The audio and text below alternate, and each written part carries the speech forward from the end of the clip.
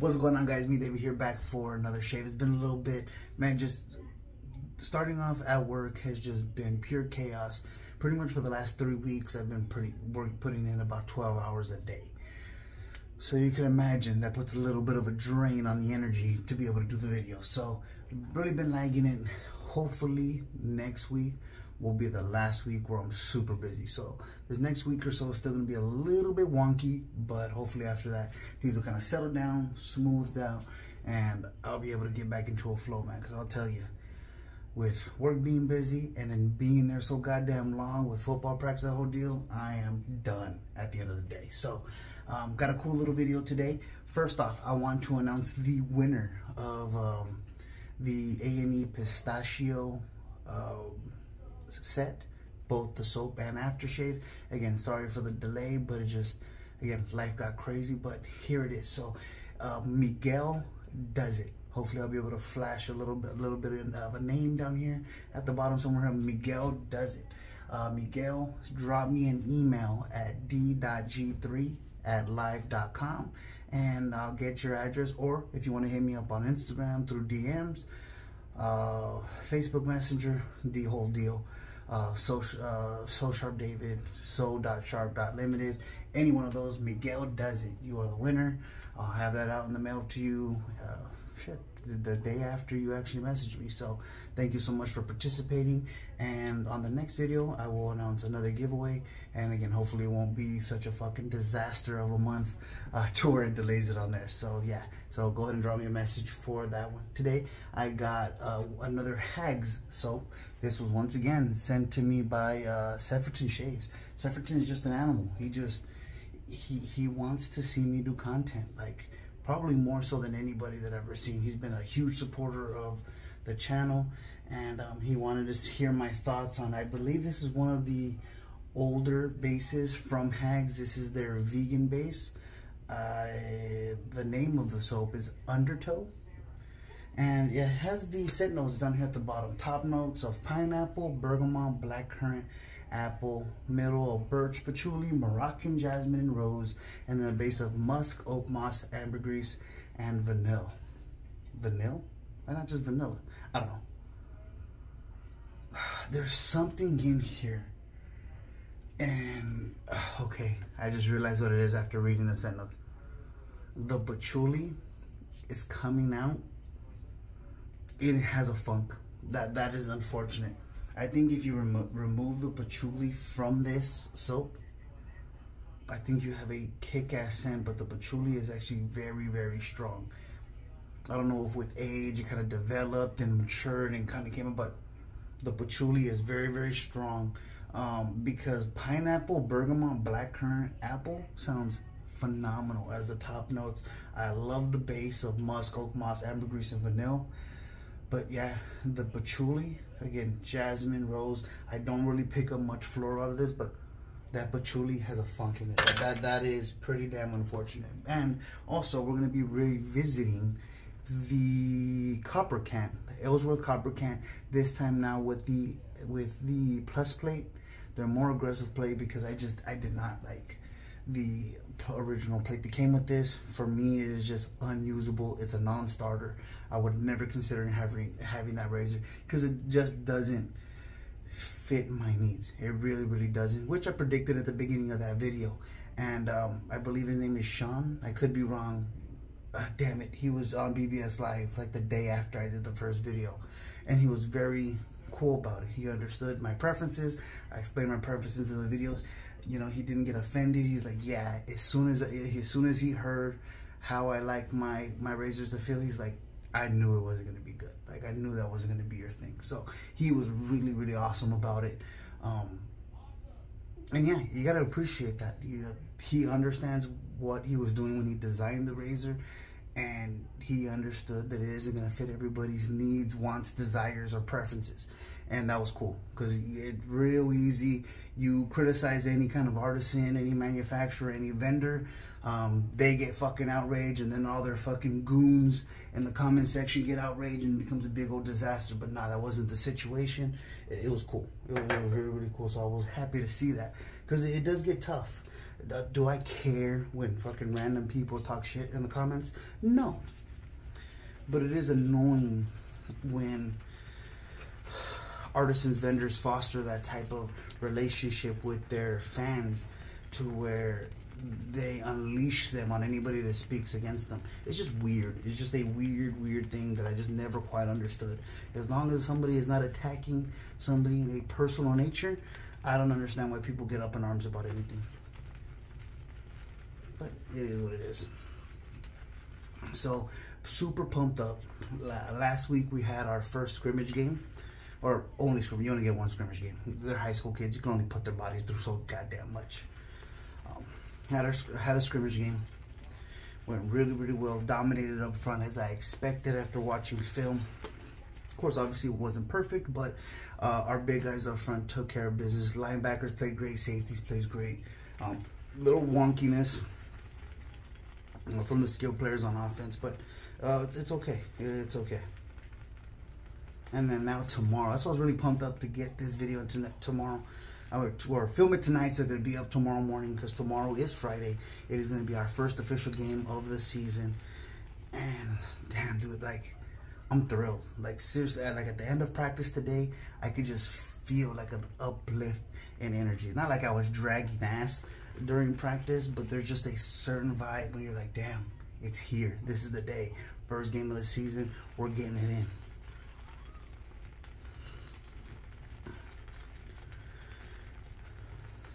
So both us and the team that we're playing lost a lot of seniors over this past year. So we're really going to see what we can do with some of the stars that took off, seeing if we're able to find their replacements and get these other like role players, so to speak, ready to go.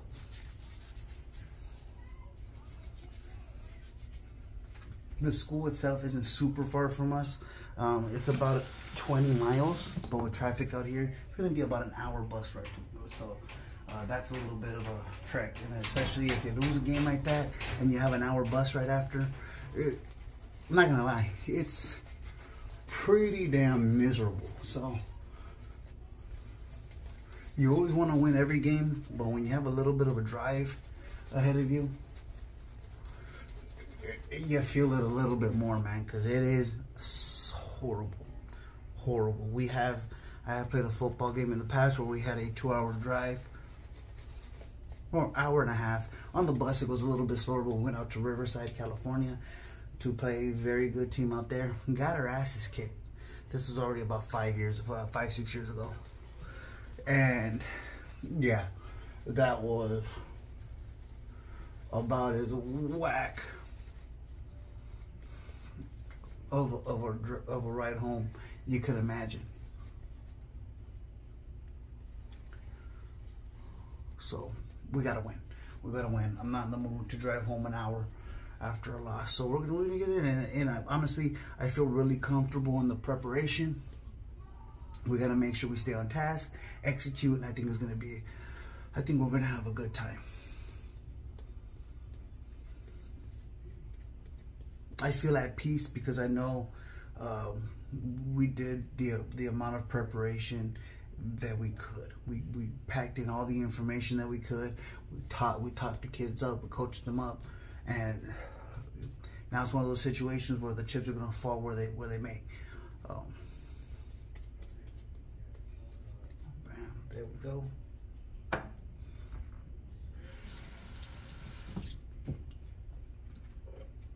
All right, this is going to be the first pass with the plus plate, the more aggressive plate for the Ellsworth Kopperkant.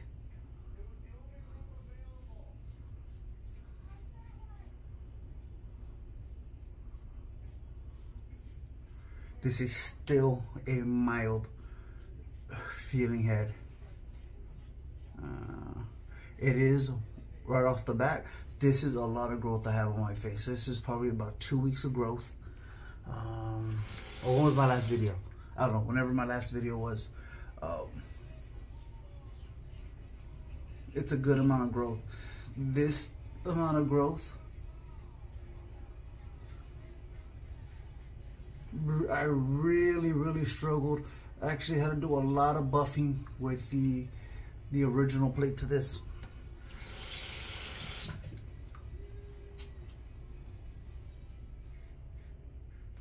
And even though I'm still not getting the blade feel that I like, it is significantly easier to find the cutting angle. It is not leaving a bunch of hair behind. You see that? That's pretty not bad right there.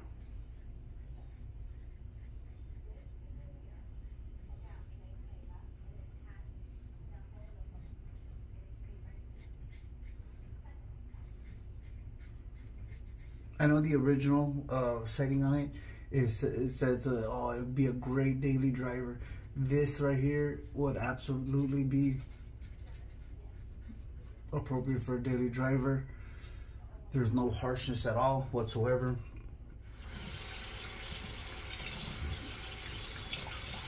More blade feel than the original, but still not a lot.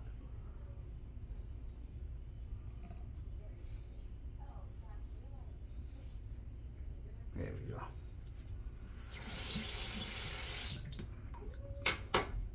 That was a lot of hair, and it went through it.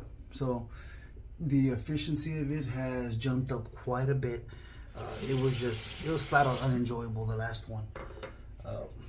The amount of hair left behind, and I really was struggling to find a good cutting angle. This one's much more intuitive, while still being much more on the mild side.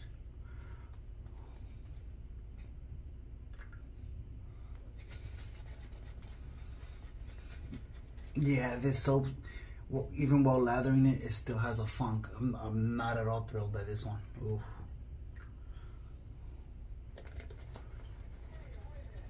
Sorry, Seth, I don't remember how you felt about this scent. You did make sure to mention that you wanted me to see how I like the base, and simply,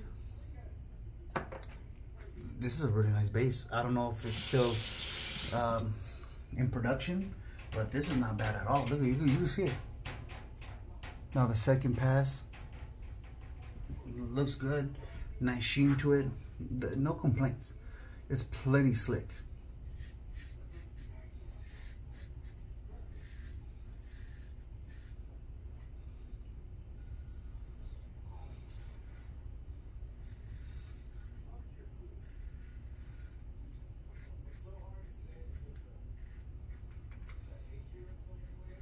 One reason I really struggle to like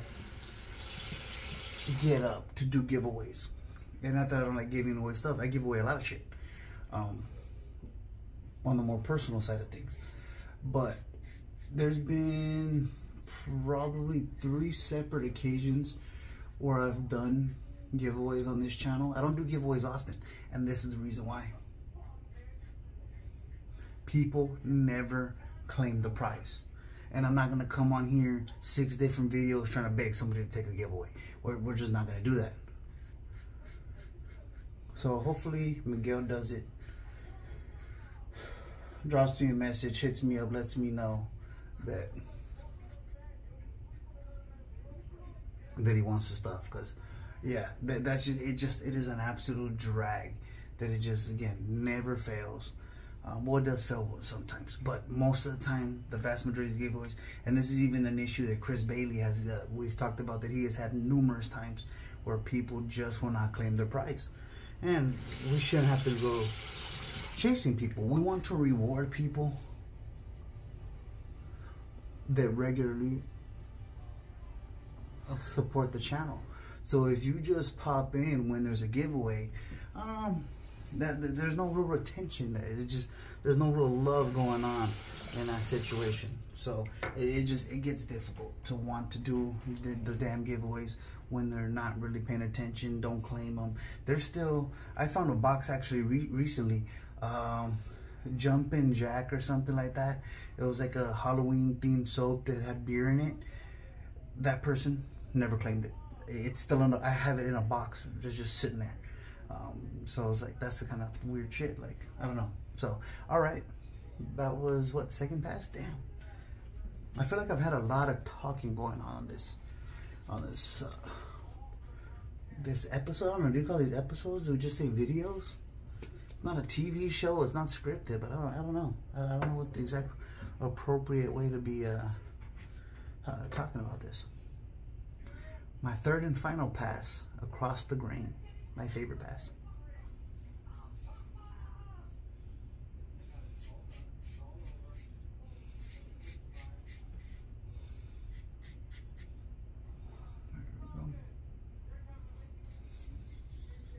Yeah, this scent is a no-go for me. If you know if they're still selling this scent, comment that down below. I would appreciate it.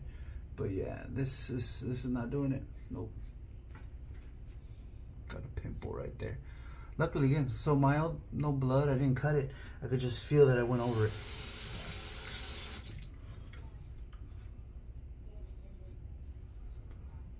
These copper razors, my water's running hot right now.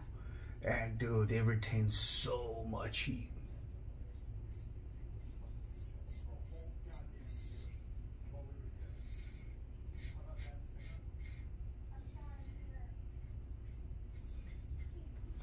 Wonderful, absolutely wonderful. Cool. Well, I'm gonna go ahead, I'm gonna rinse off, and then we'll come back for the final thoughts. All right, I'm back. Before I get into the final thoughts, I'm just gonna apply some old school aftershave I have left over from one of the runs I did. This was the Lifestyle that was done with a collaboration from myself and Tiki Bar Soap. She didn't have splashes, I think, very long in her lineup, but I'll tell you, that splash was fucking fantastic. I have 2 more bottles of that stuff. I actually saved some on the side because I tried it, loved it so goddamn much. And then shortly after, that kind of company just kind of fell apart. I don't know what she was going through. It was just a whole mess, but I guess that's neither here nor there. All right, so first off, we're gonna go ahead and talk about the medium or plus plate. I say medium because this right here is medium to mild in aggression, but is absolutely 100% usable. That other plate, no good. I could not see a purpose for it. This one right here is absolutely suitable for a daily driver, for somebody that just wants to get a nice mild shave, but it has enough blade feel to make it much more intuitive, easier to find the shaving angle, and it was a delight. The HAGS soap, the vegan base, it was damn good. Easy to lather, super goddamn slick. That's one thing that I've always felt about vegan soaps. A good vegan soap, the slickness of it is just off the charts. And yes, I know there's no way to measure it. I know that triggers some people, but you just feel it on your face. There's no way to measure your happiness, but you do feel happier some days than the other way. It's just a feeling. It just is what it is. If you can't accept it, then so fucking what. But yeah, just super slick, super enjoyable to use. That scent, no good. The patchouli fucking absolutely ruins it. You can smell the funk. Everything on that damn ingredient list sounds so good.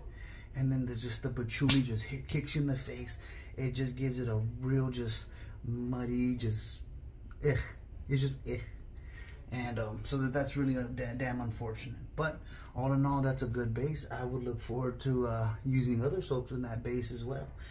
But of course, the HAGS situation, being from overseas, no alcohol in the aftershave. So that's, again, a little bit of a bummer. Would love to see HAGS and some of these overseas companies do collaborations with American artisans to get alcohol-based splashes here to us, man. That would be a great situation. So with that being said, if you have made it to this point of the video, you know how much I appreciate you. Thank you so much for continuing to come by, sticking with me, supporting the channel, supporting the content, and just showing me so much love.